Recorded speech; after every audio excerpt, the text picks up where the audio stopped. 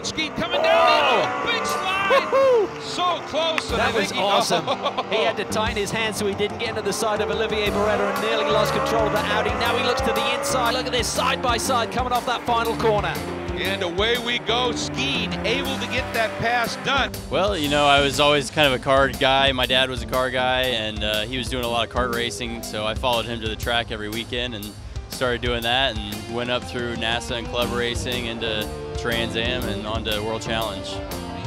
There's a look at Skeen, and remember, folks, he started dead last in round 1, worked his way up to 16th, still not much for points, but on the way, got a lap good for 8th, and has been nothing short of brilliant here today, bringing that car up into the 3rd spot, that DeVilbiss Hawk Performance CRP machine. He is just something very special, and it's great to see him getting the opportunity up against these great international drivers to show what he can do. Well, I love all kinds of motorsports. You know, the last couple of years with Hawk Performance, I've gotten to do the Baja 1000 a couple of times. We went to Pikes Peak last year and won our class, Pikes Peak Open. So, yeah, a lot of cool stuff. Done some NASCAR road races and just love all of it. Skeen looking her way around DL, side by side. Oh, look at this. Oh, under the curb. Skeen touches it, but gave each other enough room. Skeen through Dial. Awesome move there by Mike Skeen, and Dial recognized he couldn't fight it, had to give it up.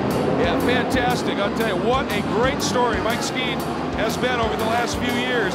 The Audi's a great car. You know, it's an older platform for the GT3 spec cars, but we have a lot of them here. They're fun cars to drive. They're really quick under brakes and in the corners especially, but yeah, it's a really fun car to drive, very easy and forgiving, so we really enjoy it. This is the interesting battle here. This is Mike Skeen in 5th, and Johnny Red in that Cadillac coming after that DeVilbiss Audi. Funny thing there, that's 2 redheads. Mike Skeen also as well. So battle of the redheads here with Mike Skeen and Johnny O'Connell. Well, this year obviously the car count is up really high. The level of teams is excellent. We have awesome cars all throughout the field, so the fans really love it. They've got all kinds of exotic cars out here, and it's just a great spectacle. And Skeen in attack mode right now. See if everything settles just a little bit. Dyson all over the back of Skeen. Yeah, DeVilbiss is part of the Carlisle group, which we've been working with for several years. Hawk was also a part of that. And we just decided that this year would be a good fit to get DeVilbiss a little bit more coverage. Well, obviously coming off of last year, near the championship contention, it was a little bit heartbreaking to come away 2nd place right in the finale, but hopefully, we can stay in contention throughout the year in the points.